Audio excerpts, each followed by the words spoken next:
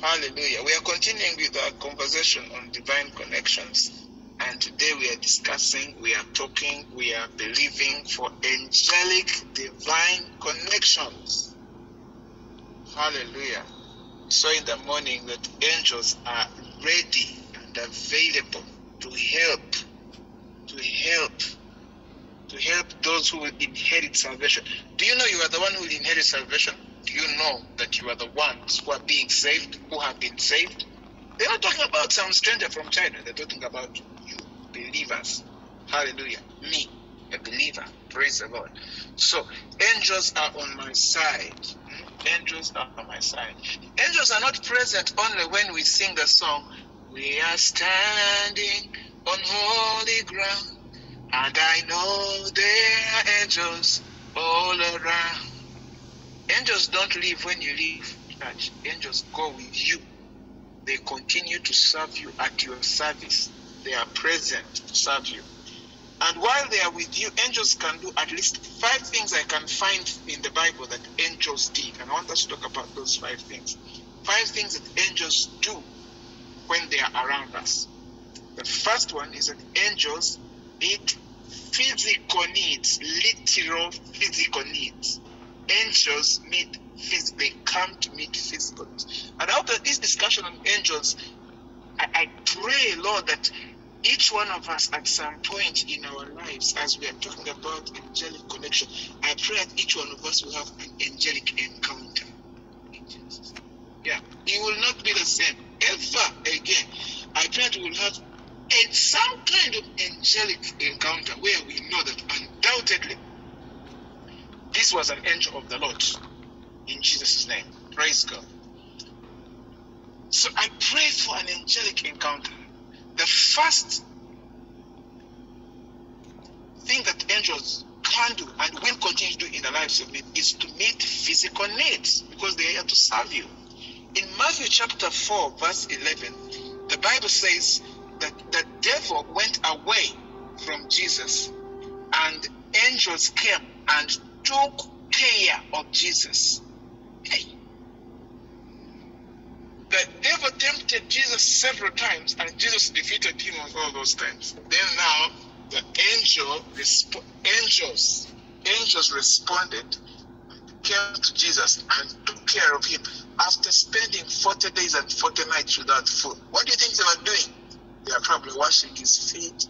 They are probably giving him something to drink, giving something to eat.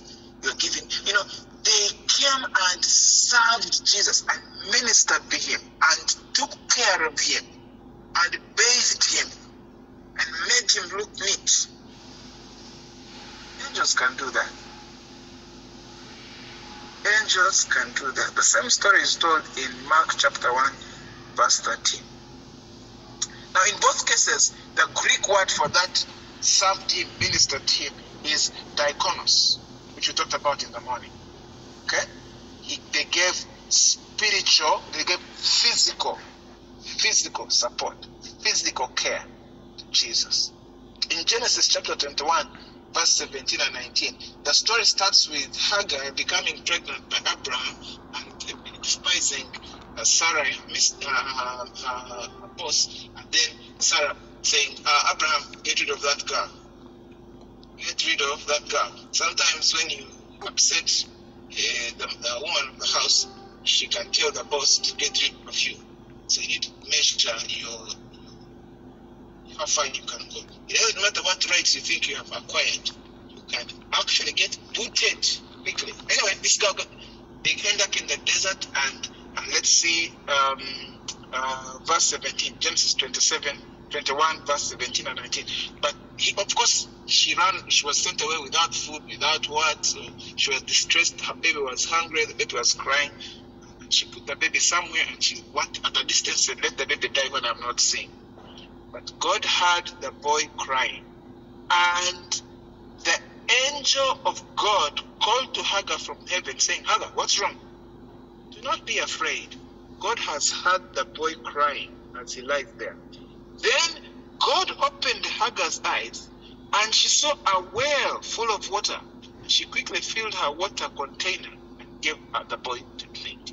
God provided water for Hagar Ishmael.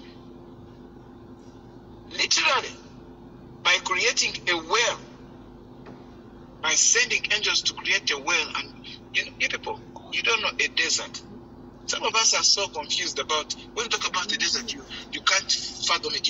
When you see a desert, it's miles of sand, miles and miles of sand and heat. No shade, nothing. If you're able to find a shade, it's acacia tree which has barely any leaves, so it's still very hot. And it was very, very difficult to watch the baby die. But God created a well and water, and by sending angels to provide physically for them. Amen. The other place actually was in 1 Kings chapter 19, verse 5. Elijah, having feared the wrath of Jezebel, after calling fire from heaven, he feared a woman, and he ran for his life. Because she said, may the gods do unto me as you've done those prophets. Because he knew what he had done by this time tomorrow. So he ran. Now the angel of the Lord came to him. The Bible says in verse 5, 19:5, then he lay down and slept under the broom tree. But as he was sleeping, an angel touched him and told him, get up and eat. Wow. And he looked around, and there beside his head was some bread baked on hot stones and a jar of water. So he ate and drank and lay down again.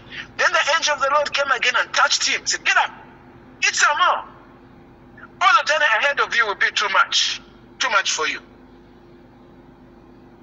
An angel is providing food and drink for the prophet who is hungry, tired, and scared.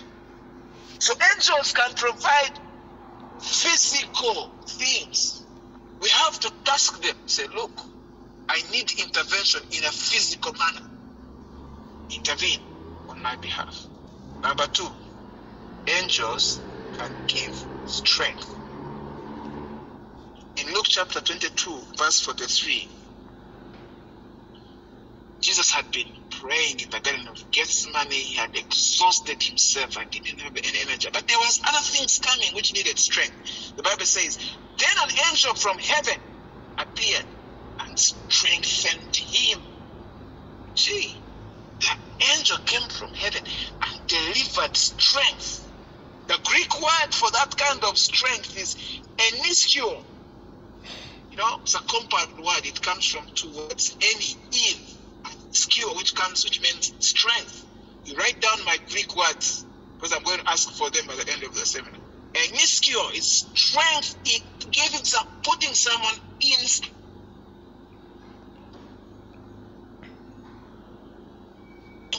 So he came and strengthened him. The Lord delivered strength to him. Same thing with Daniel chapter 10, verse 18 and verse 19. Again, the one who looked like a man touched me and gave me strength and said, do not be afraid. You are highly esteemed. Peace, he said, peace, be strong now, be strong. Then he spoke to me. I was strengthened and said, speak, my Lord, since you have given me strength. Some of you don't know that it takes strength for you to hear the voice of the Lord. Angels can provide the strength you need to hear the voice of the Lord. Jesus said, ye have not. Actually, James, ye have not, because he has not. If you were to ask for strength to hear the voice of the Lord, angels can be deployed to give you strength to hear the voice of the Lord. It's not impossible. It's been done before. God is not a respecter of persons.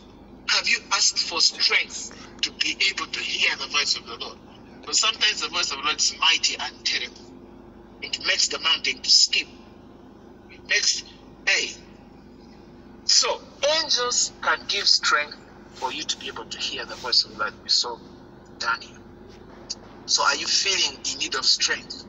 Just ask. Angels can also give, number 3, angels can give supernatural guidance. When God was going to destroy Sodom and Gomorrah, an angel appeared to Abraham. But also an angel was sent after Abraham prayed. Abraham pleaded with God. If there are 5, if there are 20 people, if there are 50 people, will you destroy? God, I'm not destroying there are 50 people.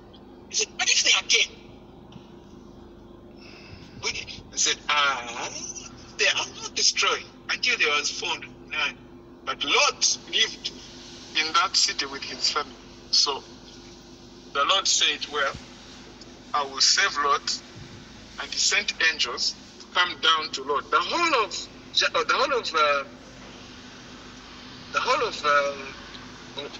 of that chapter, I think it is 22, Genesis. He goes through a whole long back and forth. At some point, angels had to really carry, literally, Lot and his, because they were dragging their feet. He had to carry them and guide them out of the city before it could be destroyed. Give instructions on what not to do. Of course, Lot's wife didn't listen, and she became a pillar of salt. In Judges chapter 6, verse 11, we see the angels coming to Gideon and saying to him, the angel of the Lord, in verse 11, the angel of the Lord came and sat down under the oak in Ophrah that belonged to Joash, the Abiezrite, where his son Gideon was threshing wheat in a winepress to keep it from the Midianites. When you have to thresh wheat in a winepress, circumstances have become very complicated. You know? Yeah. A winepress is where they make wine. They take their matoke, they take their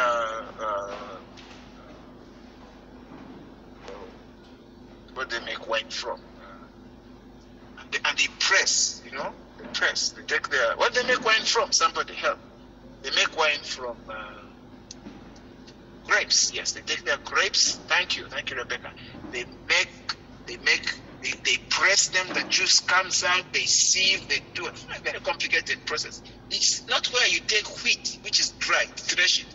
But they had not had a lot of grapes in a long time, and the wine press was dry, so the man wanted a place to hide. This usually was like a pit, so he went there, took his wheat there, you know, trying to save himself and his family. And the angel of the Lord said to him. Then the angel of the Lord appeared to Gideon and said, "The Lord is with you, mighty man of valor." I said, "Pardon me, my Lord. If the Lord is with us, why has all this happened to us? Where are all his wonders that our ancestors told us about?" Some of us can be in situations where we are hiding, where we are escaping the Midianites. We need the angel of the Lord to come and say, "Mighty man of valor." And then you have to ask him, "Where is the Lord? Where has he abandoned us?" If you're ever in a situation where you feel like, "Where is the Lord in this situation?" then it's a good time for you to ask God to deploy angels for supernatural guidance. Amen. Angels provide supernatural guidance. And actually they guided him up to the point where he defeated the Midianites. Gideon. Amen. So, crisis situations, you don't know what to do. I've got a bad diagnosis. Show me what I need. When my wife was diagnosed with, when they told us that there was an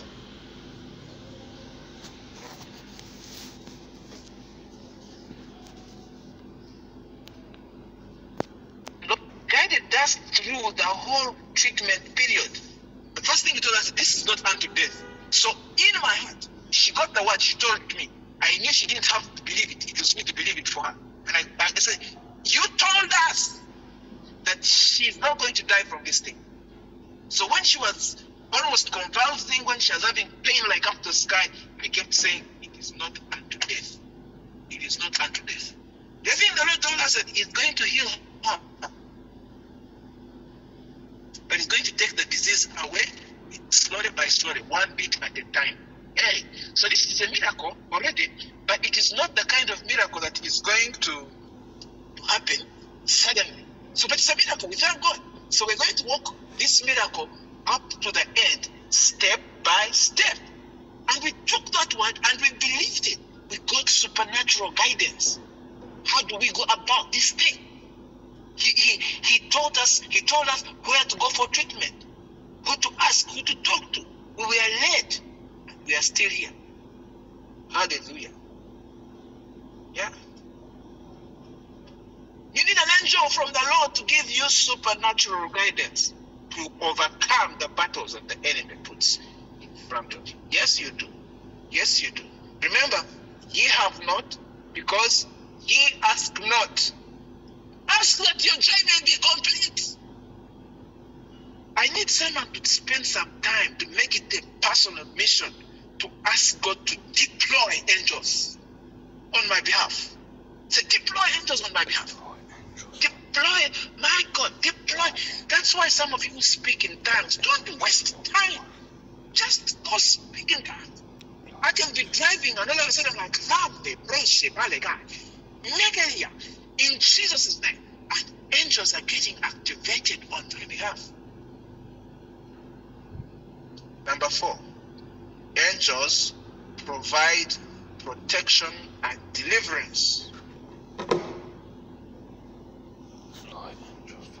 Psalm 34 verse 7 says that the angels of the Lord encamp around those who fear the Lord to deliver them.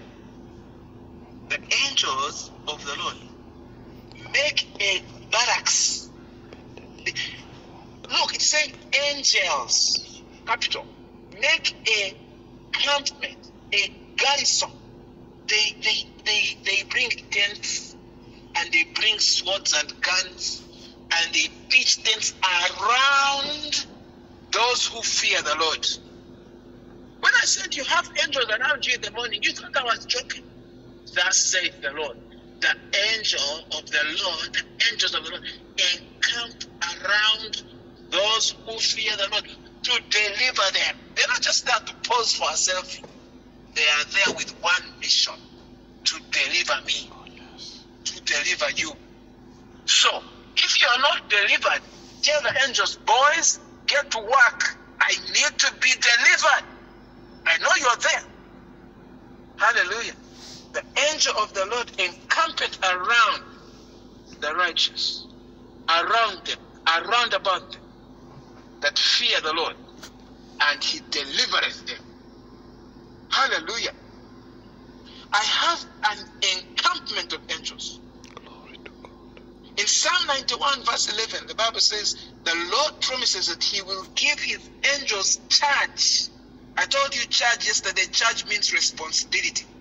He will give them charge. Charge means you tell them, this is your duty. He will give them charge over his people. And he will keep them in all their ways. Every way you will take, the Lord will give charge. Psalm 91 verse 11. These verses should be close to you. They should be close to your heart. They should be close to your mouth. For he shall give his angels charge over you to keep you in all your ways. In other words, to protect you in all your ways. In other words, to watch over you. Do you wonder why you sleep and cockroaches don't enter your mouth? You think cockroaches fear you? You think the cockroaches? You think they fear you? We used to have a car and cockroaches entered the car. You sit in the car and the cockroaches will climb over and start biting you. So one day, a friend of mine who used to work for one of the national television, a very popular person, said, you give me a lift. I knew I had cockroaches in the car. I said, okay, I can give you a lift, but in case some things start climbing you, please, I have some funny things. My God. So, one day the Lord, the angel of the Lord visited me and showed me a solution for cockroaches. So if you have cockroaches in your car, please inbox me or Pastor Becky. We can give you a solution which will remove all those evil things from your car. Cockroaches don't fear you. When you sleep, they can go in your mouth. You can be a national television anchor and they will still climb over you and they will bite you. They don't care. Why do you think they enter your mouth when you're sleeping at night? The angel of the Lord encamps around you to stop them from going in your mouth. Some of you don't know, when you sleep, your mouth opens, your nose opens. My God. But the angel of the Lord surrounds you, encamps around you He gives charge to keep you, to watch over you, to protect you. In Acts chapter 5, verse 17 and 20, when they had arrested Peter, Peter, they had put him in prison because James, the brother of John, had been killed by decapitation. And this man realized that, hey, this action I've taken is very popular with the people. So he also, I think that's Acts chapter 5. No, that's chapter 12, Acts 12. But in Acts chapter 5:17, the angel of the Lord by night opened the prison doors and brought them forth out, and put them back in the temple, and made them to preach again. People who arrested them were like, didn't we put this in prison yesterday? So you can be in prison and they will send angels and they will get you out. But Acts 12, 1, 2, 3, and 4, that's where Peter was arrested and was put in prison. And he was supposed to be beheaded just in order to score some votes with the people, And Peter kept in prison and the people prayed. So you see, prayer deploys angels. The people prayed and God heard them. Verse 6, the night before Herod was to bring him to trial, Peter was sleeping between two soldiers, bound with 2 chains. And then there were 2 sentries stood outside the entrance. Suddenly an angel of the Lord appeared, and a light shone in the cell. He struck Peter in the side, saying, Charlie, quick, get up. And the chains which were binding Peter fell off his wrist. And the angel said to him, put on your clothes. The man was even naked. I said, put on your sandals. And he put the sandals. And Peter did so. And wrap your cloak around you and follow me. The angel literally broke the chains.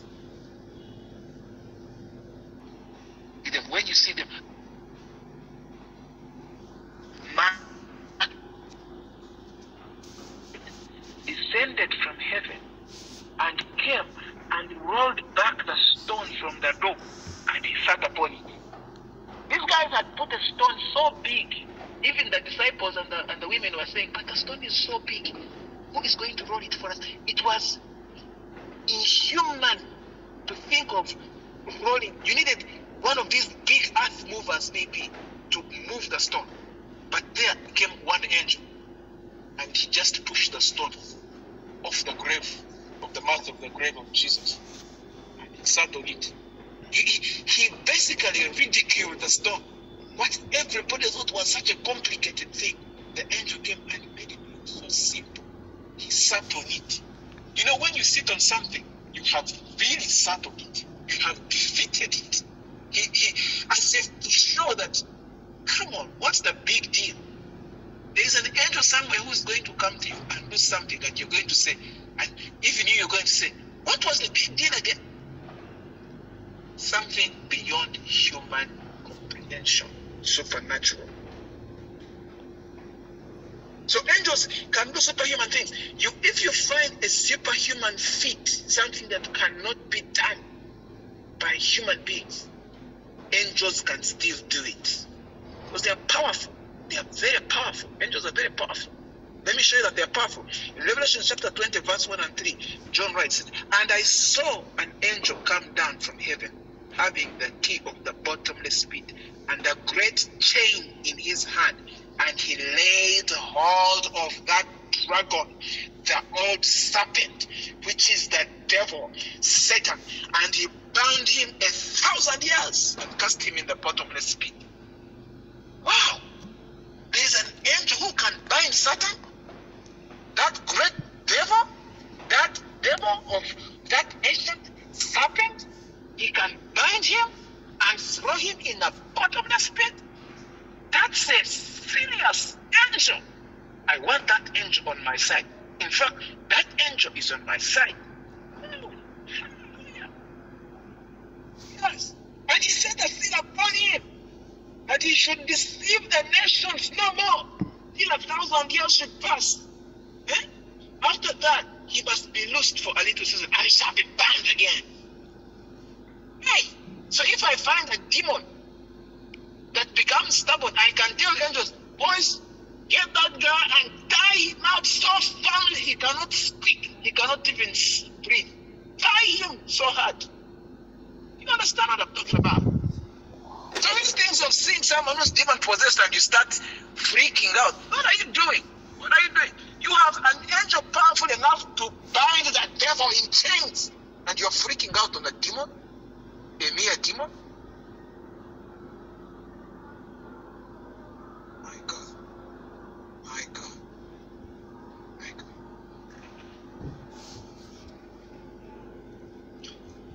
Matthew chapter 26, verse 53. When they came to attack Jesus, this is what he told them. He said, stop. Stop doing what you're doing. He said, do you not think I can ask my Father, and he'll at once put at my disposal more than 12 legions of angels? Let me tell you, do you not think that you can ask our Father in heaven, and he deploys for you 12 legions of, there's angels, and then there's legions of angels. There's angels, and then there is legions. This is 5 super power, dynamic, whirlwind style of angelic intervention. Jesus said that is available by just me asking.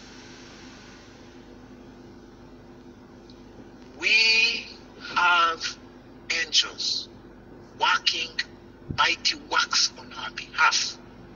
Up to 12 legions. Let me tell you, a legion was 600. 600 times 12. Do the math. Do the math.